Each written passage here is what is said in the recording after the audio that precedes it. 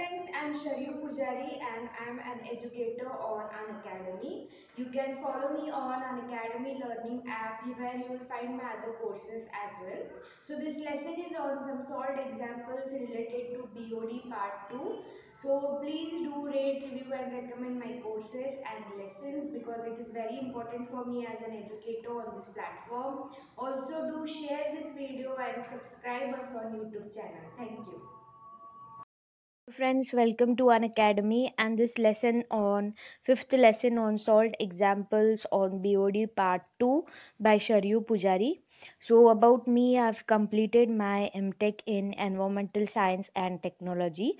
I've completed my B in Civil Engineering. I have 2 years of experience in teaching and you can follow me on this link. So if you follow me, you will get notified every time I publish a new lesson or new course on this platform. As well as this is my profile on Unacademy learning app where you will find my other courses as well. So please do rate, review and recommend my courses and lessons because it is very important for me as an educator on this platform. Do share this video and subscribe us on YouTube channel. So friends, in this lesson what we are going to see, we are going to see some 2 marks questions that are very important, or the questions which are asked on BOD, right? So we'll solve them in detail. So I have taken some questions which were asked in previous gate question papers, right? So in my previous lesson in this course we have seen the what are the like characteristics of sewage, that is physical examination and chemical examination. Then we have seen BOD in detail. We have solved some examples also in part 1. So in next we have seen the mathematical expressions of BOD, which is a very important topic. Please do, if you have not referred that lesson, please do refer that lesson. Note down the formulas because that formulas we are going to use in this lesson, right? So if you have a list ready of formulas with you, this understanding of this lesson will be easy for you, right? So let's start with this lesson. So the first question is that determine the ultimate BOD of a wastewater sample which was subjected to the BOD determination as follows. So 6 ml of wastewater containing no dissolved oxygen was mixed with 294 ml of water containing 8.6 mg per liter of DO, that is dissolved oxygen. So after incubation at 20 degrees Celsius for 5 days, the DO of the mixture was 5.4 mg per liter. So the BOD rate constant K to the base E is 0.25 per day. So this question was asked in gate 96. This in round 1 I have shown the slide number or page number so that it will be very handy for you, as some students requested me to give some page numbers or slide numbers to my video. So I am providing this number which is for the page number or slide number, right? So this question was asked in gate 1996. So we'll try to analyze the question first. So they have given that BOD determination was as follows. So they have given 6 ml of sewage sample which was mixed with 294 ml of water which was having 8.6 mg per liter of DO. So after incubation at 20 degrees Celsius for 5 days, the DO of the mixture was 5.4 mg per liter.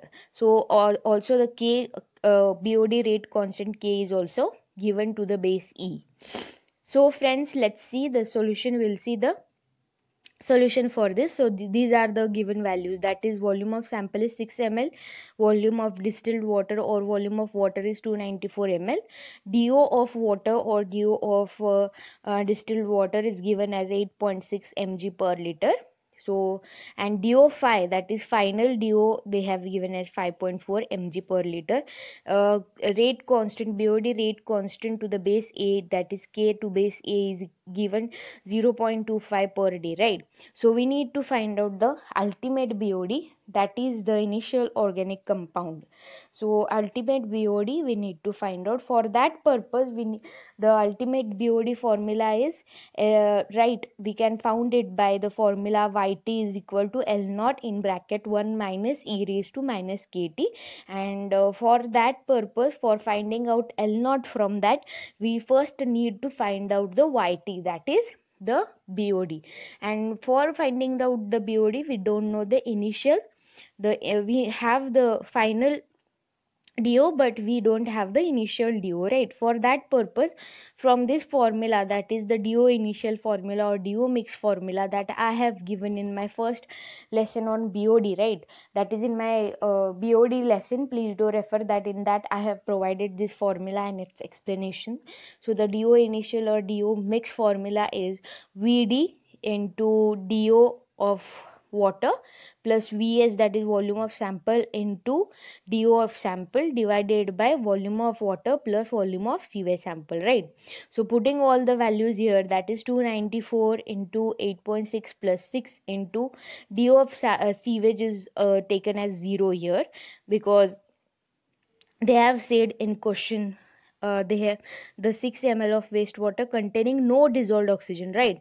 So here it is taken as 0, divided by 294 plus 6 will give us 8.428 mg per liter. So this is our DO initial, and DO final they have given in the question. So our BOD formula or YT at 5 day 20 degrees Celsius will be DO initial minus DO final into dilution factor.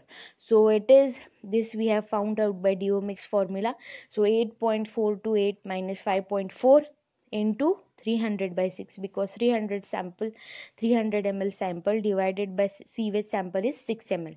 So our YT, that is BOD, that is 151.4 mg per liter, right? So next we need to find out, so ultimate, we need to find out the ultimate BOD, right?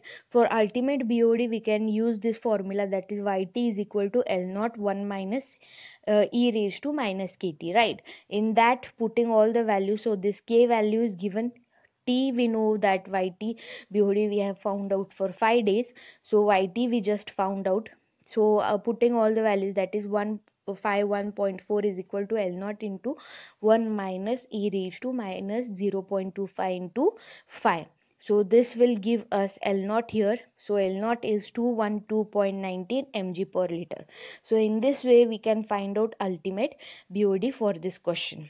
So 212.19 mg per liter is the correct answer for this question. So now the second question is, the 5-day 30 degrees Celsius BOD of a sewage sample is 110 mg per liter. Calculate its 5-day 20 degrees Celsius BOD. Assume KD 20 is equal to 0.1 per day to the base 10. So here the values given are 5 day at 20 degrees Celsius BOD is given, right? That is 110 mg per liter, and KD 20 is given to the base 10. We need to convert that into base E. How to convert that I will show in this lesson. Also this formula is given in my lesson on BOD, right? So we need to find out the 5-day BOD at 20 degrees Celsius. So they have given 5-day BOD for 30 degree. From that we need to calculate the 5-day BOD for 20 degrees Celsius. So here the K is given to base 10. We have to convert it to the base E. So next is how to convert. So K base E is equal to 2.3 into K into base 10. So the K to base 10 is given as 0.1. So 2.3 into 0.1 will give us 0.23 per day. So that is our K to base E, is it is equal to 0.23 per day. So KT is equal to K20 into 1.047 raised to T minus 20. So for this, what they have given, so BOD of at 30 degrees Celsius they have given. So we need to find out the K for 30 degree, right? So K30 is equal to, putting all the values, so K20 we have just found out, that is 0.23 into 1.047 raised to 30 minus 20. This is T is the temperature, right? 30 minus 20. So K30 will be 0.364 per day. So putting that values in this formula. So L naught, that is ultimate BOD. So YT raised to T degrees Celsius is equal to L naught 1 minus E raised to minus KT into small t, right? So YT they have given, that is Y for, see here they have given y5 for 30 degrees Celsius, that is 110. So we have taken it as 110. It is equal to L naught 1 minus e raised to k30. We have just found out that is 0.364 into 5 for 5 days, right? So L naught here is 131.26 mg per liter. So we have found out the ultimate BOD. From that we can find out the y5 for 20 degrees Celsius. So L naught, so this formula we can use to find out y5 at 20 degrees Celsius. So it is equal to L naught 1 minus e raised to minus k20 into 5. So putting all the values in the equation, that is 131.26 in bracket 1 minus e raised to 0.23 into 5 will give us our y5 at 20 degrees Celsius, that is BOD of 5 at 20 degrees Celsius is equal to 89.70 mg per liter. So in this way we can solve multiple problems if we know the formulas properly of the BOD. For this purpose, what you need to do is, please do carefully watch my mathematical expressions on BOD, list out all the formulas and then do revise them daily so that you will remember those formulae. And yes, you have to practice the problems more and more. So the more you practice the problems, the more you will get perfect in the solving this type of questions. So please do rate, review and recommend my lessons and courses, and thank you for watching.